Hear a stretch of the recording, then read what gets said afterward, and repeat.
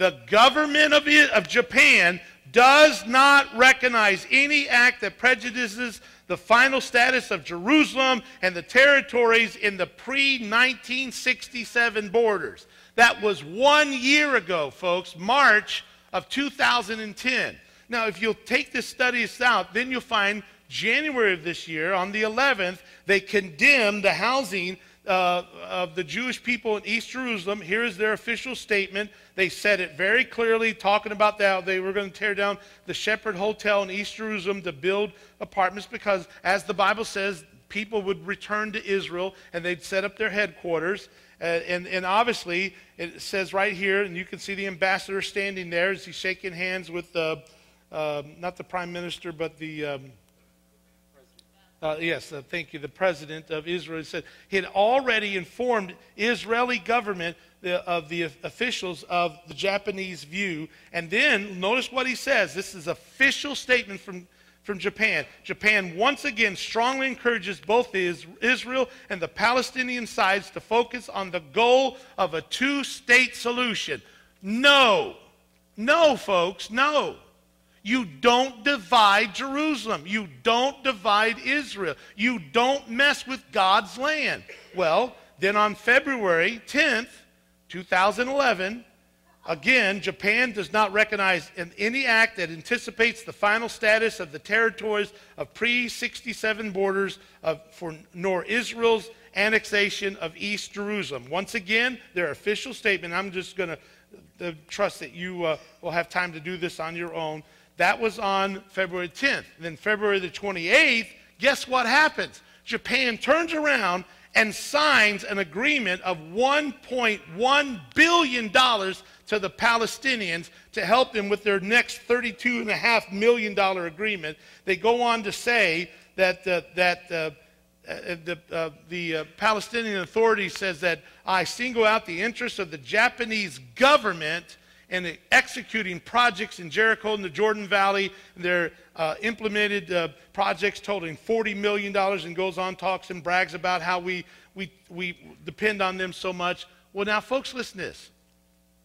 After making it abundantly clear where Japan would stand regarding Israel, on the very day, March 11th, the exact same day, 1 year later, after back-to-back approving of Israel for the building of its rightful land, the earthquake strikes. It was a 9.0. It followed by a 30-foot tsunami. What was interesting, it was so powerful that it moved Japan's land 8 feet. God says, you want to move some land, dude? Okay, let's try it. Let's play. Matter of fact, let's just shake the axis of the earth for a while. Okay? You want to talk this? I'll talk. Now, I want to tell you something, folks.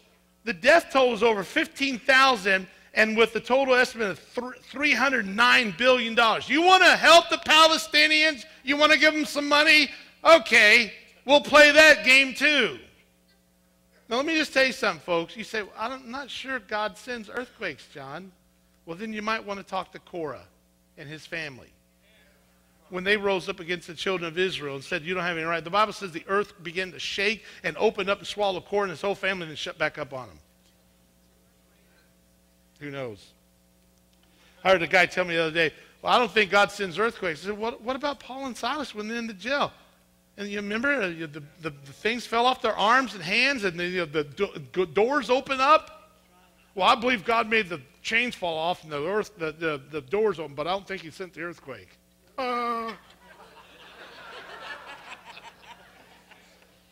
What does it say? In that day he'll make Jerusalem a burdensome stone for all people. All that burden themselves shall be cut in pieces, though the entire world would gather against it. Now, let me just wrap this up. Everyone look at this. Every civilization, every nation, every empire that's tried to destroy Israel, every one of them stopped existing. Yeah. You know, it's funny. I think it's so amazing to me. Do you all remember the day that Osama bin Laden died? You You remember the day? May the 1st. Does anybody remember the day that Adolf Hitler died? May the 1st. Is it any coincidence that May the 1st is a Jewish holiday? Isn't it funny that these guys wanted to rid the world of the Jew, and there's no more Osama, sorry. That was a mistake. I'm sorry. Lord, forgive me for that one. There's no more Osama, and there's no more Hitler, but the Jews are still around.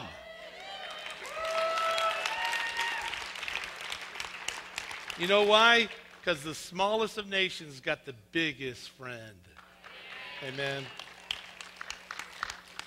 Let me wrap this up.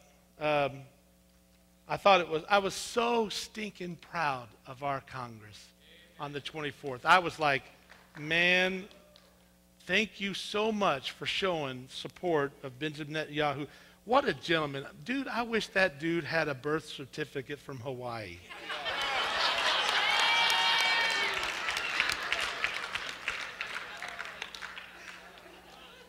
I'm stepping over my boundaries. I am so sorry.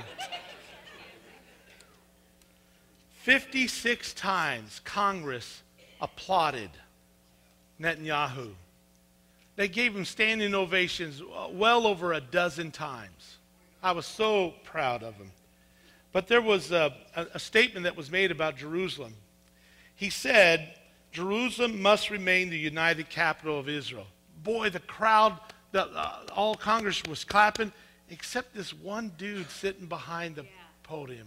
Seemed like his name was Joe,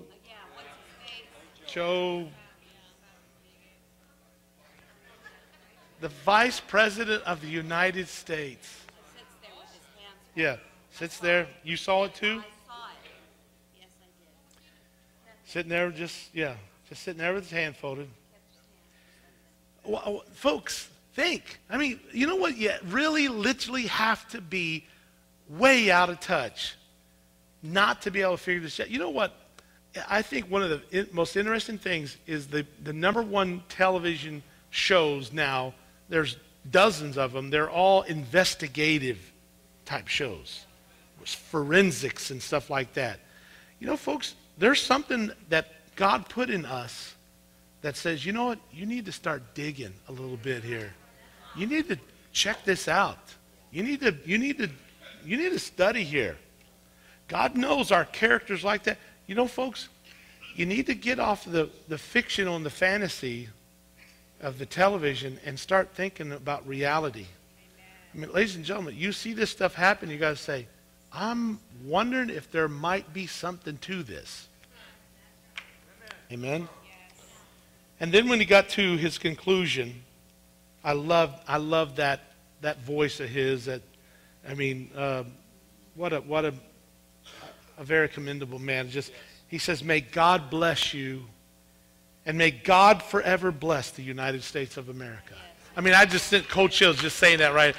Here's Israel coming to us after we did this to them over and over again for the last 20 years. We've been doing this to them, and God bless you. God bless America.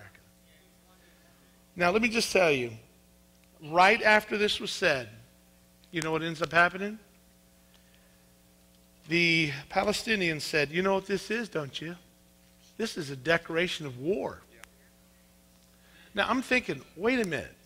The only reason why I understood this is because I've had children. And you've heard how the kids act, don't you? If something doesn't go their way, they'll scream out some accusation. Especially if they're spoiled. Always used to get in their way. Just whine a little bit.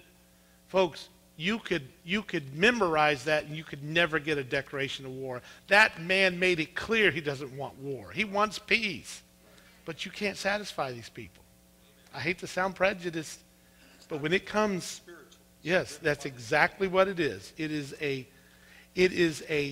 debate that started in the womb of Rebekah, and God said there's two nations inside of you, darling.